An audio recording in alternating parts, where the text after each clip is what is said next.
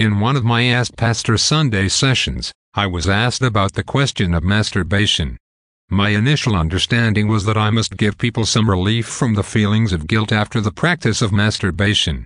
So I tried to comfort young people who don't wish to practice actively the act of masturbation, but yet find themselves having wet dreams.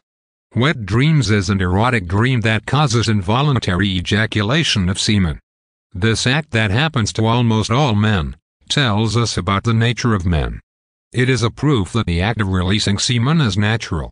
It also explains why men are more sexually driven than the women. When you understand wet dreams, it is also easy to understand why masturbation is so popular with men.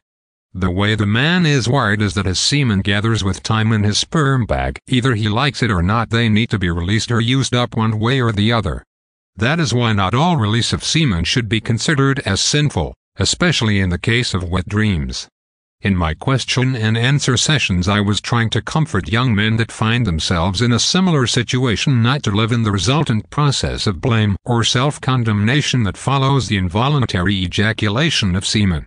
Nevertheless, why do most Christians see masturbation as a sinful act? This was yet another question that followed the previous one in another of my question and answer sessions. I was directly challenged to answer if masturbation is a sin or not. My explanation was that when most people masturbate, they have to imagine an image or a partner in their mind, which equals to what Jesus called adultery in Book of Matthew. You have heard that it was said to those of old, "You shall not commit adultery." But I say to you that whoever looks at a woman to lust for her has already committed adultery with her in his heart.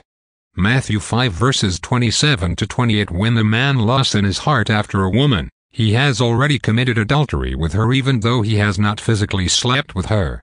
That mental adultery goes alongside with masturbation.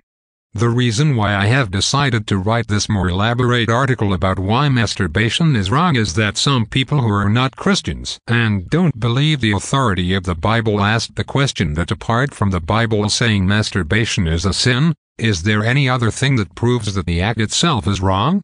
My aim therefore today is to give reasons why I believe that masturbation is still wrong even if we are not considering what Jesus said about adultery in the heart.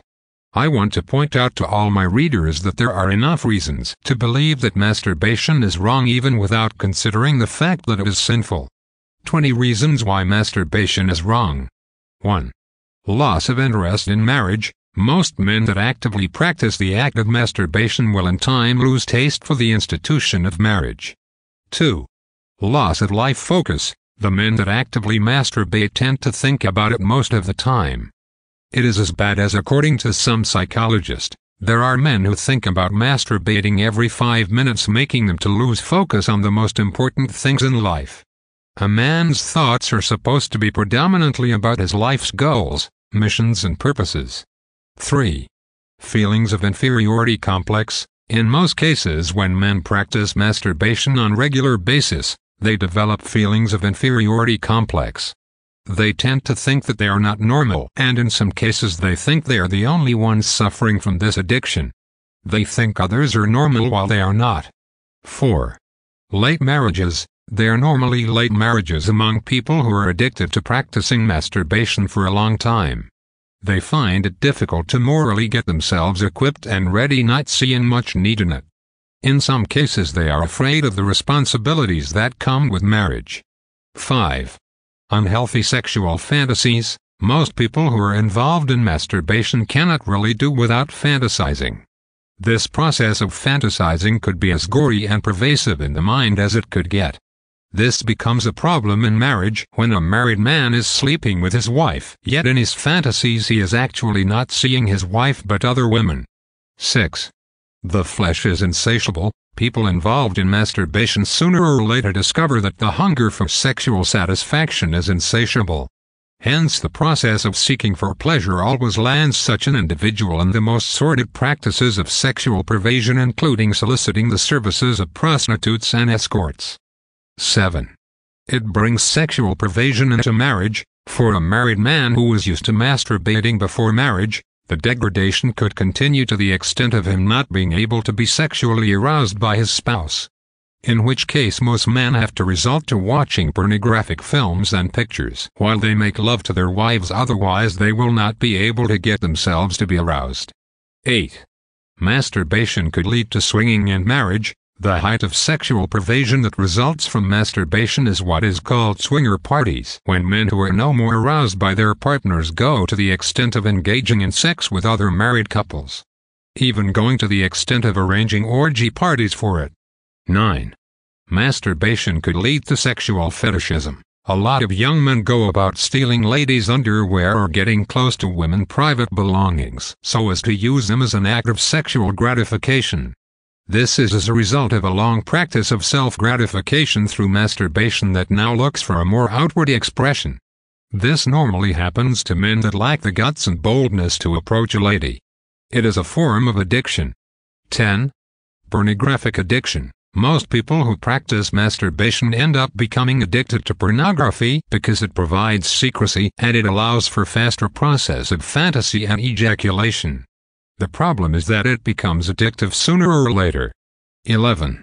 Masturbation leads to horrible sexual perversion. People who start out with masturbation have been found to be caught in rape, sex with animals, sadism, sadomasochism and other unthinkable perversion.